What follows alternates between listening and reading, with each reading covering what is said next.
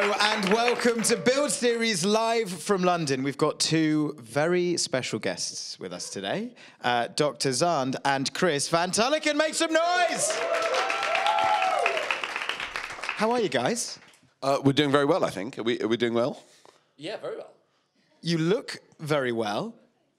I did that sound like... I mean, I think... we took that question. I think if you're a doctor, you're like, by well, what do you mean? I see. Yeah, exactly. I haven't had a scan today or any blood tests, so I can't give you an honest answer. I'm afebrile, and you know, observations are normal. Brilliant. I don't know what afebrile means, but I'm assuming... I don't have a fever. Okay, fine. You don't have a fever, right? Good. It just sounds like you're very flexible or something. So first things first, guys. How did you two meet? That's great. You're identical twins, guys. That's such a lovely question. Thank you. If you're twins, you get asked the same nonsense. Do you share a birthday? Oh. Do you share a girlfriend? Hang on. It just goes on. Yeah, right. We're gonna have to. But we've never had. How did you meet? Which is lovely. Yeah. Do you remember meeting me? Well, it was more like when did we split apart would be a more relevant question. At about the eight cell stage, we became two people rather than one. When one becomes two. Yeah, exactly. I mean, R&B singers doing embryology. Great. I mean, so is that even? We're going deep straight away. Yeah. But was that maybe part of the reason why you two went into medicine in the first place? Because you were kind of acutely aware from an early age that you are, in some ways, medical miracles, just walking around. Freaks is the word you're grasping around for. I was going to say febrile, actually. You see it written there.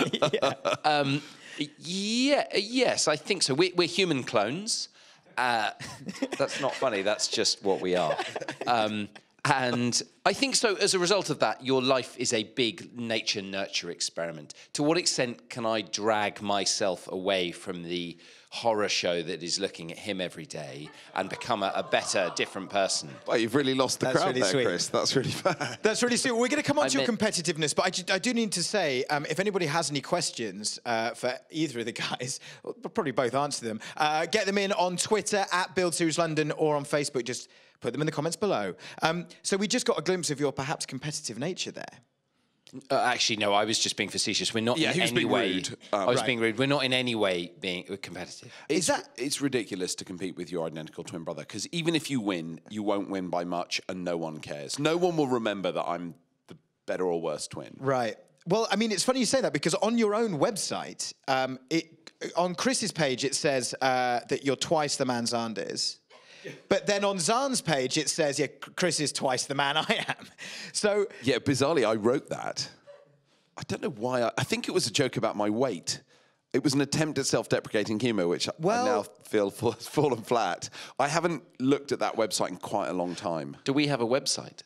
We do. It's really nice. It's very nice about you. You should have two identical websites. That would be actually it's pointless, but why not? But I thought maybe it was some like science joke, like the one that came out first is sort of somehow twice something to do with chromosomes. I don't know. I don't know. It's the significant weight differential that existed for a long time between us. Right. Yeah, I gained a lot. I moved to America and lived above a hamburger restaurant called Bartley's Burgers, which claimed at the time to be the best burger restaurant on the Eastern Seaboard, and I put that to the test and I got myself to 19 stone, which for a 6-foot guy is big. I was very big, and maybe it was, I don't know about the website. I made that. We decided we had to have a website, and I was tasked with doing it, and I made it in an afternoon and have not revisited it since. But you prompted me to go and have a look at it. Well, look, it still looks good. It's mobile optimized. Great work. Amazing. Great work. Well done, me. Yeah, brilliant stuff. We're not just here to talk about the fact that you're twins, because like you say, you probably get that a lot. Yeah.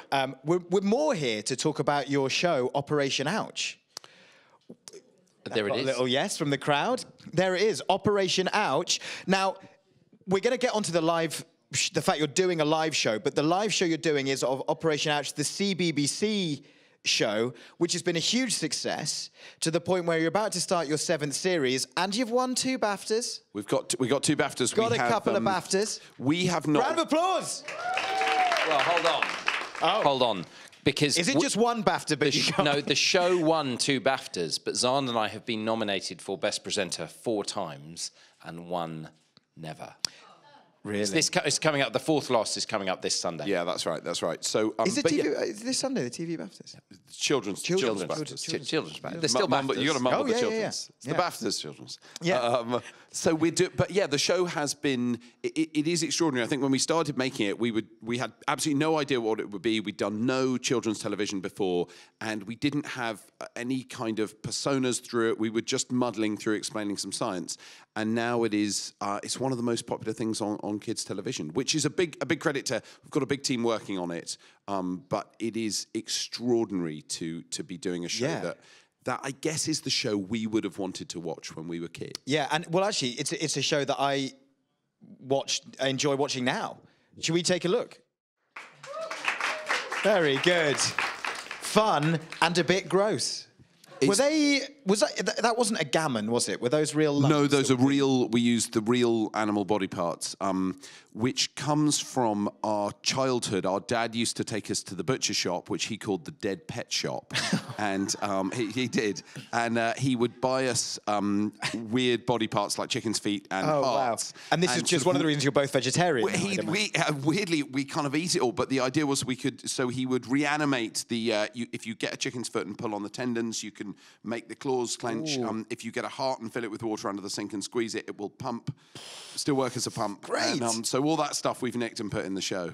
Yeah. I mean, I'm quite squeamish. Yeah. And even in the episodes I've seen, when you do the diagrams, like the one you did of the First World War stuff. Oh, yeah. And you just had like a diagram, very basic sort of line drawing of a broken leg. Yeah. I can't handle it. Couldn't handle that. It's very hard. It's increasingly hard for us to watch. It is quite a gross show. Yeah. But we think every time we speak to kids, they want it to be more revealing, provided it's not gratuitous. You know, if there's an injury, we will show it. We've shown bone poking through skin and lacerations, and my goodness, brain surgery. Some of it is very hard to watch. But what I think the nicest compliments we get about the show are from doctors and nurses who say the kids that watch your show are better patients. They're easier to treat, because they're more relaxed in hospital, because they've seen needles going in and they've seen bone wires going in and screws and hammering and all this kind of screws and hammering, like the orthopedic stuff. Oh, some of that is it's extreme stuff. So, what do you think is the key to its success? Why do you think it's done so well? Do you think it's partly the fact that you're not afraid to shy away from showing some stuff that kind of takes people by surprise? No, okay. No, you go. No, you go. I would say, I mean, Chris may have a different answer. I would say part of the success is that it is not a patronising show at all. That we basically aim for about first-year medical school in terms of the quality of the science. Like, we really, really put it up there. And kids are happy to learn. Kids are happy to keep watching. So we get more science on CBBC than we do for the grown-up telly that we make. And I think that sucks you in. And I think the other thing is it's not preachy. It's very little eat your greens. It's more about let's celebrate the human body. Let's meet some amazing patients, some extraordinary scientists and clinicians. And through that, you can just enjoy it and have fun. And we're not telling anyone really how to live their lives. Yeah, because kids hate that. I think they do, or at least they get enough of it. Yeah. That the show, I think in every bit that we film, you're trying to make it, the first job is to make it entertaining, maybe to make it funny, at least to make it interesting, then to get in something educational, then to reassure them. But at no point do we say, this is what you should do. We almost never do that. And yet I think that probably allows them to have a good take-home from it. Definitely. And how are you going to transpose this amazing show, which it's one thing filming these things and filming operations, and how are you going to do this in a live theatre? It's such. I mean, we've talked about this before, and I don't have a good answer for that, except that somehow we have managed. It's just the two of us on stage for about an hour and a quarter, but somehow it feels like Operation Ouch. We've got experiments, we've got body parts on stage, we've got the world's biggest snot collection. We do a big virus. It's really. I mean, that bit is particularly disgusting. Sorry, why have you got the world's biggest snot collection, and whose nose did this come out of? I feel like any committed fan just wants to see as much snot as they can. Fan of what? It's my snot. It's my snot. Is it actually your snot? Have you actually been collecting your snot? All the trade secrets, but we've got a variety of different kinds of snot that demonstrate different things. So Chris gives a bit of a seminar on. But the stage show as well is more. One of them, maybe the nice things about Operation Ouch is we're brothers, so we can do more extreme things to each other than just friends or presenters can do. Yeah. So we've got an endoscope. We're going to look inside Xand's head. You're going to get views of Xand's head that you've never seen before. And there's quite a lot of personal stuff. An endoscope being one of the sort of fiber optic camera. So we're looking into his head. Inside his head. Which bit does it through the nose? Through several different. His nose has got a lot of snot in it. So Nose, ears, back of the mouth. Yeah, we have a good look inside Xand. Wow. So, and then we're going to release a virus into the audience and then treat them all. So it's quite interactive, but there's a lot of personal stuff about our own childhoods. We look at some of Xand's old school reports. My least favourite part of the show. Put up a few weird pictures. So there's a personal element that you don't ever quite get on the telly show. And you mentioned you're doing some experiments and some interactive stuff. Am I right in thinking that there's something you could maybe do with us now? Was there's something to do with... We've got a little. I mean, we're not going to get out some cow lungs. We talked about. Okay, put the cow lungs away. We talked about our dad earlier. So Dad had a number of weird tricks that he would like to do, and one of his things was if he was out of the house or he came back to the car, and he'd often just leave us alone in the car, wouldn't he? So he had a secret. Now you're not meant to do that now. I mean, I know. You get arrested for that. As long as you crack a window. So he would leave. No, he would say, do all the windows up, lock the doors, and don't let anyone into the car. And then he'd just leave his 3 kids in the car while he went shopping, which always seemed safe. But he had this.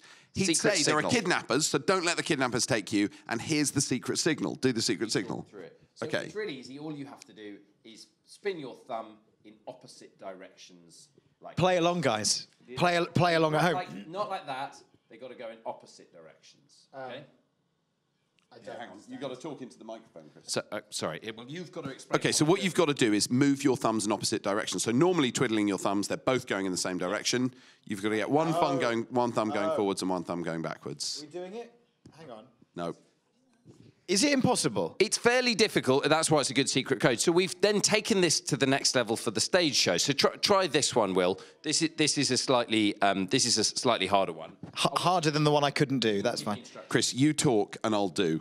Okay, Xand, I want you to put your right thumb up and point at your right thumb with your left first finger. Okay? You can do that? Nice and easy. Now, put your right thumb down, put your left thumb up, and point at your left thumb with your right first finger. Have you got that? Good. Now just swap them backwards and forwards as fast as you can. So look at Xand. I'll show you. Just like this, okay? Will, you're actually doing an amazingly good job there. I have to say, that was very impressive. No, it wasn't. Is everyone doing it? It's... If you're tweeting, then... Is that all right? No. No. No. No. Why are you doing all the twisting stuff? You're like holding it upside down. You're like... So what's that teaching us? So what we see is that if we make a coordinated movement on both sides, so Xand, just wiggle both... come on, don't drink. Wiggle both thumbs up and down. Okay, you can do that very quickly because it's economical for your brain to make symmetrical movements. Now point your fingers equally on both sides. You can do that quickly. But if we discoordinate both sides of the body, what we know from scanning the brain is the brain uses huge amounts more energy and oxygen. So it's really hard to do that. And if we look at people who are professionally discoordinated, drummers and the like, drummers or pianists, or most musicians can discoordinate their hands. What they've done is build a much bigger broadband connection, a much bigger cable dimension between the two different halves of their brain, and they can then be as economical as if they were symmetrical. So we've got lots of nice little body tricks where we can learn about neuroscience just simply by trying to do something as simple as swapping your fingers and thumbs around. And if I was to do that every day, train myself, just doing that 10 minutes a day, I'd get these... Take about 4 years. Take about 4 years, and then eventually... You'd have a thicker corpus callosum. That's what everyone wants. It's 10 minutes a day. When it comes to the corpus callosum, size matters. That's I can't think of a better use of your time. Yeah, thanks. Thanks very much. Well, look, I think it's obviously going to be a lot of fun. And you're going to be in there for a month. We're there from the 6th of December to the 6th of January. It's on the Apollo Theatre on Shaftesbury Avenue. And this is a variant of a show that we took all around Australia last year. And I think we've done it. We're doing it a little bit better. There are a few tweaks for London. So we performed it in the Sydney Opera House. We sold out the Sydney Opera House a bunch of times. And that at the time seemed nerve-wracking. But it is much, much more terrifying to come to the West End. We grew up in London, and you've got a home crowd. There'd be friends and family or people we know or know of in the audience every night. And I think we feel much, much more pressure to do a good job in London. And you've got a whole month as well. Got a whole month, so... Yes. Thanks for reminding us of that. That's a lot of seats to sell. It's a lot of people. So I think we're doing all right, actually. I mean, the tickets have sold very well. It's amazing. I think whenever you do a thing like this, you go, is anyone going to show up? Why would anyone want to see us plonkers doing this stuff? But actually, the tickets are going well. But there are still some available if people want them. Okay, good. And it's not the only show you're doing there, though, because you figured whilst you're there, something for the mums and dads, something for the grown-ups as well. Which brings us nicely on to your other one-night-only show. Tell us a little bit about Find Love, Lose Weight, and Live Forever without really trying. I think every time you open a newspaper or you go to the internet and try and look up how to live, you get this unbelievable load of confusing, contradictory advice. Is red wine good for you or is it bad for you? Is coconut oil good for you or bad for you? Are goji berries important? And so what we know is that the only person who can really alter your life expectancy is you, and yet there's never been a more confusing time to do it. So the show is, clearly we've kind of made this big promise in the title that we're probably going to fail to deliver on, but those are the great challenges. Don't admit that. That's why people are going to be going. Yeah, people are going to come. No, we're going to give you the secret to eternal life. That's what we're going to do. Because that is genuinely my next question, obviously. Okay, well, I guess I'll get another shot at it for the next question.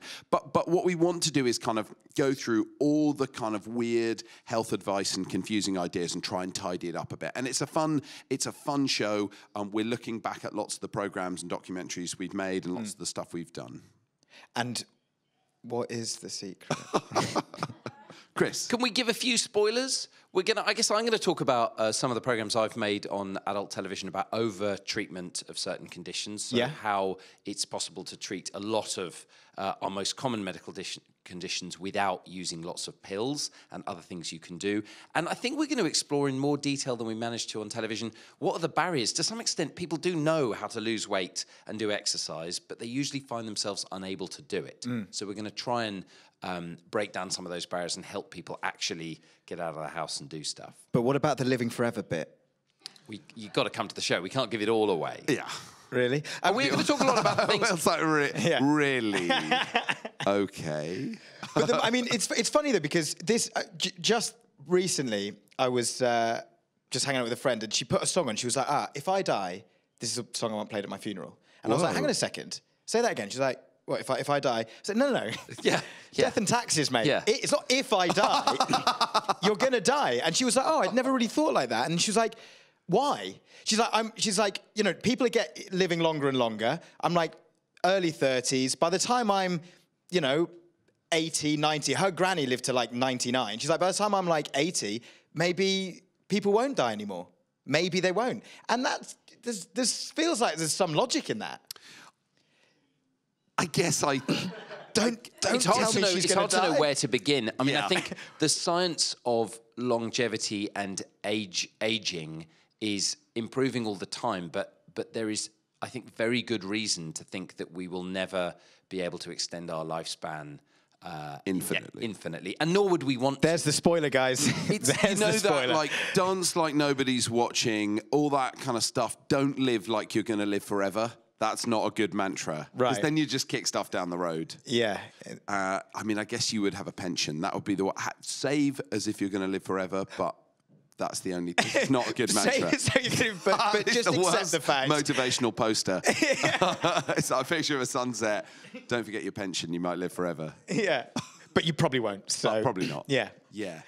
Okay, well, look, that's a shame. I'll tell her. I'll tell her that according to the doctors, you are in fact going to die. I mean, there are things she can do. So if you want to halve your risk of death in any given year, if you're ticking along like a lot of British adults at 1,000 steps a day, so you are sitting in your desk bound most of the day, you're not walking much, you drive to and from work, if you can get yourself to 10,000 steps a day, have you heard that number, that kind of magic number, 10,000 steps a day? So that comes from a Tasmanian study that was really beautifully designed, followed people for a long time, and going from 1,000 to 10,000 a day cuts your risk of dying in any year by 50%. Now, that's not bad for a kind of trick to live forever. Because you'd think that free and easy. Yeah. But you think that the more you walk, you know, you wear yourself out. The more roads you're crossing. Yeah. You know, if you're talking about the chance of dying in any given year, stay in, very safe room, no sharp objects. I guess people can decide for themselves who they're going to... Do 2 experiments. You two should do 2 experiments. One of you stays in. Stays safe. Yeah. No, we actually... So what you can control for all of that. So you can look at pedestrians killed per mile.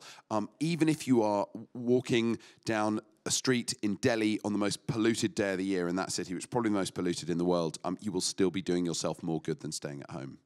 Well, look, and it's good no matter what else. The other thing is, if you're walking down the street, smoking a cigarette and eating a cream bun, that is still, which maybe that's what you want to do, that is doing you more good than sitting at home doing those things. So don't let yourself off the hook. If you want the cigarette and the bun, I wouldn't recommend it, but if you're going to do it, go for a walk while you do it. Well, there we go. Look, I think we've got our answer, because I'm extrapolating. You said you're going to reduce your chance of dying in any given year, so just always do 10,000 steps a day, and you will live forever. Live forever. Thank you very much for joining us, guys. Please make some noise for Dr. Chris and Dr. Xand. And thank you for joining us as well. I hope you've enjoyed it. We'll be back for more excellent builds tomorrow.